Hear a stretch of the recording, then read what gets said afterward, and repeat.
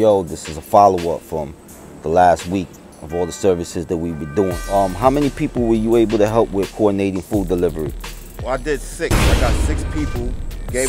Six people. You got 6 people that was living on a fixed income in my community that, thank God for this brother, gave me the tools and dropping the jewels on people like me that's willing to do things for the community.